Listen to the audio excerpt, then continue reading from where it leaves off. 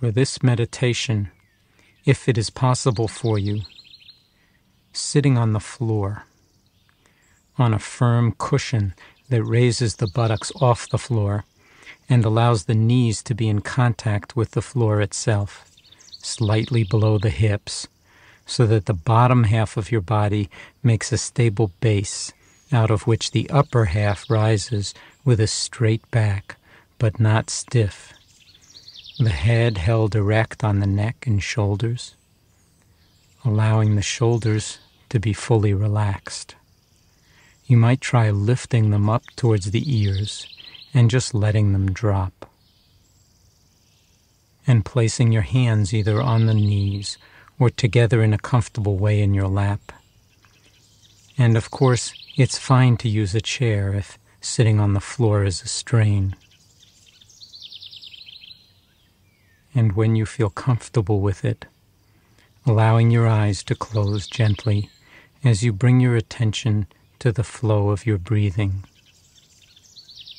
feeling each in-breath and each out-breath. Just observing your breathing without trying to change it or regulate it in any way. Allowing the body to be still and sitting with a sense of dignity, a sense of resolve, a sense of being complete, whole in this very moment, with your posture reflecting this sense of wholeness.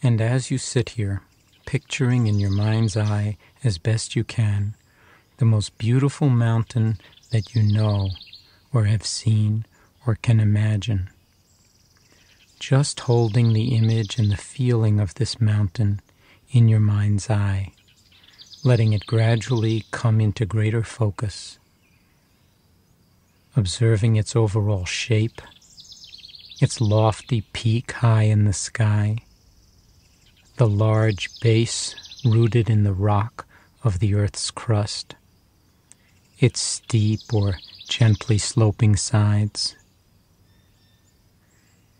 Noticing how massive it is, how solid, how unmoving, how beautiful both from afar and up close.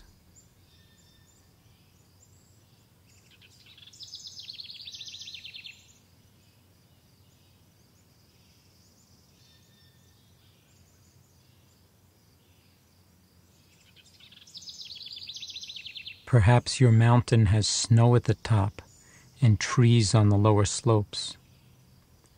Perhaps it has one prominent peak, perhaps a series of peaks or a high plateau. Whatever its shape or appearance, just sitting and breathing with the image of this mountain, observing it, noting its qualities.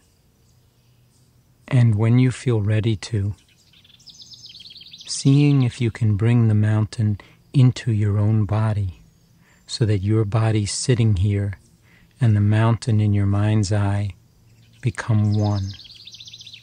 So that as you sit here, you share in the massiveness and the stillness and the majesty of the mountain.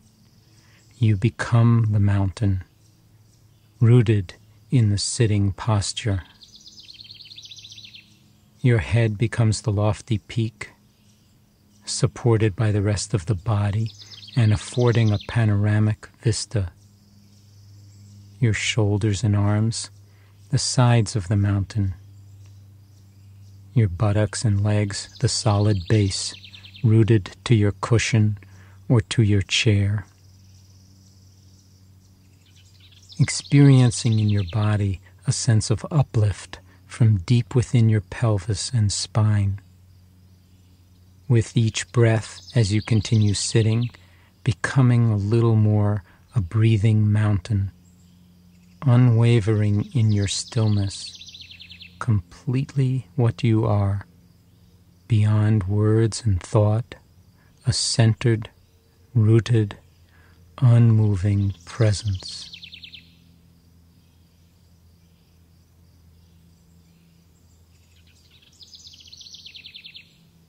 Now, as you sit here, becoming aware of the fact that as the sun travels across the sky, the light and shadows and colors are changing virtually moment by moment in the mountain's granite stillness. Night follows day, and day follows night. The canopy of stars, the moon, then the sun. Through it all, the mountain just sits, experiencing change in each moment, constantly changing, yet always just being itself. It remains still as the seasons flow into one another, and as the weather changes moment by moment, and day by day.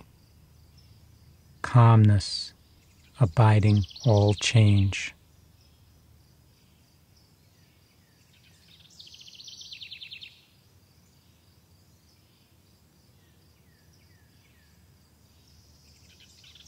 In summer, there is no snow on the mountain except perhaps for the very peaks or in crags shielded from direct sunlight. In the fall, the mountain may wear a coat of brilliant fire colors. In winter, a blanket of snow and ice.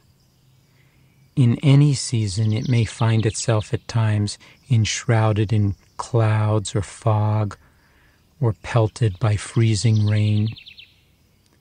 People may come to see the mountain and comment on how beautiful it is, or how it's not a good day to see the mountain, that it's too cloudy or rainy or foggy or dark.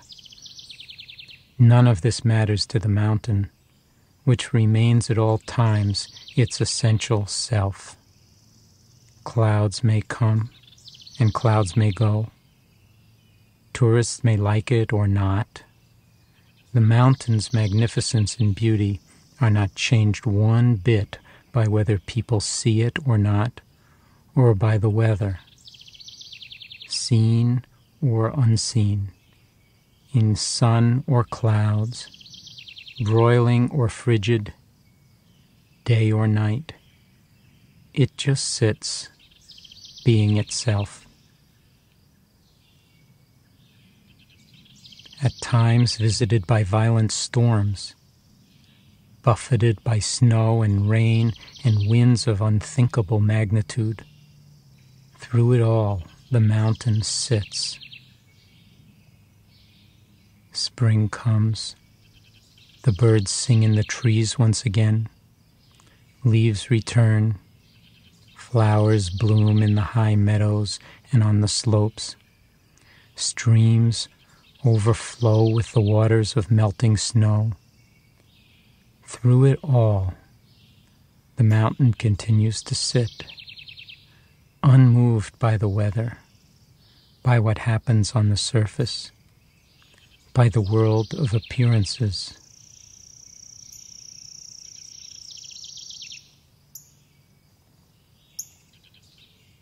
And in the same way, as we sit in meditation, we can learn to experience the mountain.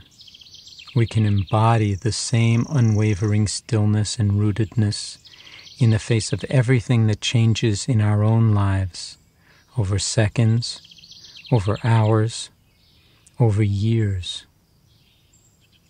In our lives and in our meditation practice, we experience constantly the changing nature of mind and body, and of the outer world. We have our own periods of light and darkness, our moments of color and our moments of drabness. Certainly we experience storms of varying intensity and violence in the outer world and in our own minds and bodies. Buffeted by high winds, by cold and rain, we endure periods of darkness and pain, as well as the moments of joy and uplift. Even our appearance changes constantly, experiencing a weather of its own.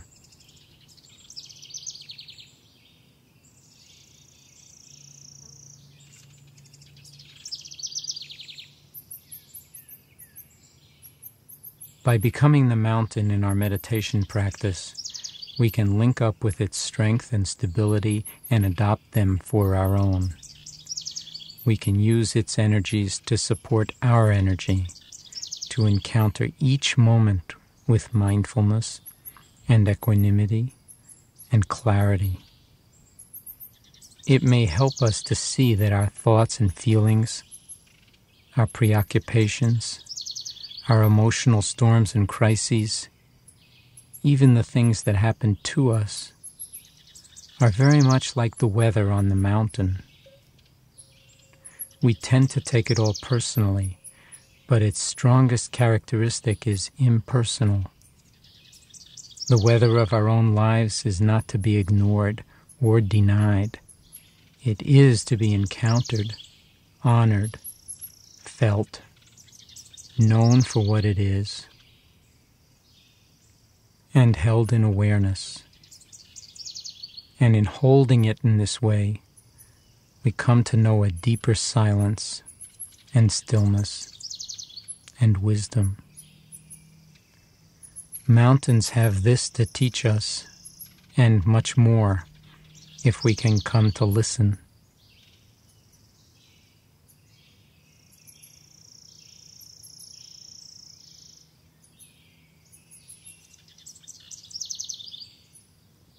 So if you find you resonate in some way with the strength and stability of the mountain in your sitting,